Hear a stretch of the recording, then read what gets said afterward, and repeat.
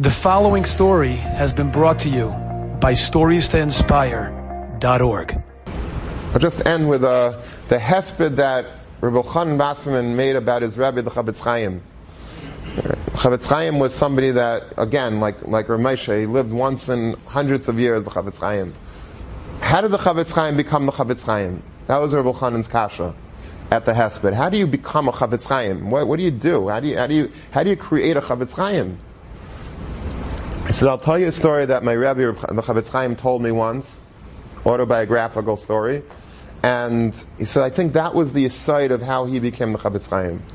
So when he was a little boy learning in Cheder, he was in like a crowd of boys that were, a little bit rougher, and little kids, and they were hungry, it wasn't like so much food available, and they were hungry, they wanted an apple. Apple then was like a chocolate bar today, or we're so spoiled, we have everything that we want. Back then, an apple was all they had. That was what they dreamt of. They were poor, and there was no, that was their gashmi, having an apple. So they went out into the marketplace, and there was a woman that had a push cart full of apples.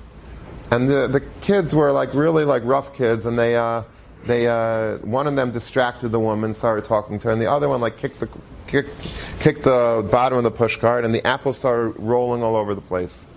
And the boys, excitedly, they all chopped, an apple, two apples, or whatever. And the CHOFETZ CHAIM, it's hard to say about the CHOFETZ CHAIM, even as a child, but he also took an apple. And they were laughing, they enjoyed. They didn't understand that there was an issue even of stealing. They were very, very young. And a couple of weeks later in yeshiva, the Rabbi was giving a shir, and he was saying that, boys, there's an issur of gezela, you're not allowed to steal. And the CHOFETZ CHAIM, little CHOFETZ CHAIM, was listening to this and say, oh my gosh, I'm a gazlan. And he says, Rabbi, is there a way that you can, what can you do if you did steal?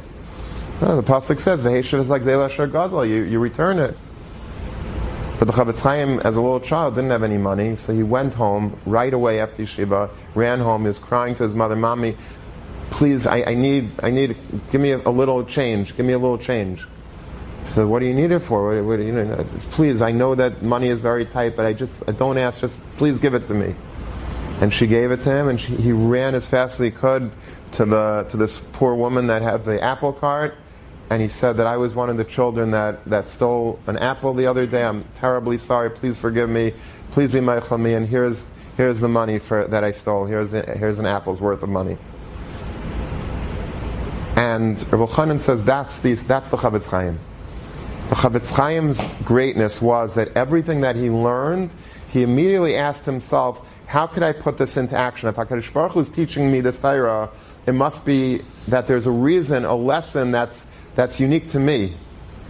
And look at what the CHOFETZ CHAIM went on to do. The CHOFETZ CHAIM, he wrote dozens and dozens of kontrasim, little pamphlets. You could still see them online or whatever. They had kol kids, so you can get. There was pamphlets. What were the pamphlets on? He saw that people were shvach in Shmir Shabbos. He wrote a pamphlet about about the importance of keeping Shabbos. He saw that people in the army, Jewish boys, are being conscripted to the Russian army, and they couldn't keep kosher there. They couldn't keep Shabbos. And there was all he wrote a kuntris about how they could, stay strong in the army, what they could do to get around these halachas, to make sure that, that they're not eating tarfus, they're doing shmir. If they're keeping Shabbos, it's in the best way possible for them to do it. Why did he have to do that? And then he wrote, of course, the Mishnah Berurah. He saw that Klal Yisrael having an issue with Shmir Salashon. He wrote Shmir Salashon and CHOFETZ CHAIM, and he went around and he sold these farms all over the world. He made a revolution. Because the CHOFETZ CHAIM was that still that same little boy that when he heard about Leisigzo, boom, I'm not even waiting a second, I'm going to actualize that. And when I see there's a problem, I'm going to make sure to solve that problem. I'm not going to just go to sleep and yawn and and move on with my life. I'm going to make sure that I'm going to tackle that problem. And so whatever he saw that Klal Yisrael needed, he was the one that was Amid B'Paretz. He was the one that went to fill that gap because he saw it as his own personal mission in life to take the Torah and to bring it Lidei Maisa. And that's what we have to do. Enjoyed this story? Come again. Bring a friend. StoriesToInspire.org